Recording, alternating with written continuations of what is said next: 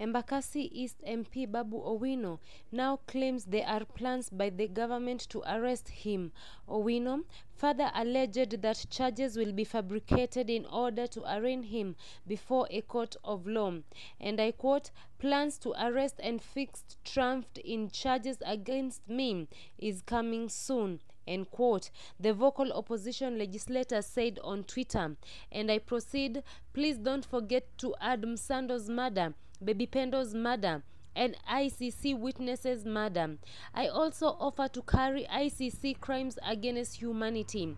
It's always a pleasure to be a client of the judiciary," end quote. However, the MP, who is a die-hard supporter of Azimio leader Raila Odinga, did not hint at the possible charges he will face or the time or day he thinks he will be arrested. Babu Owino is a staunch supporter of Raila, and there are no doubts that he can take a bullet for the former Prime Minister. He has been vocal at Azimio rallies called by Raila to protest against President William Ruto's administration.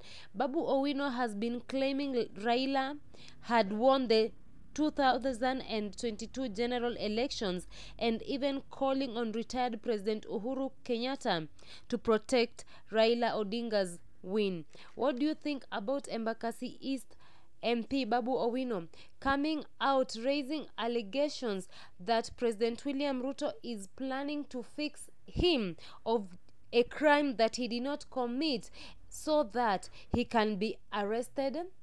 What do you think about this? Feel free to leave your comment down below.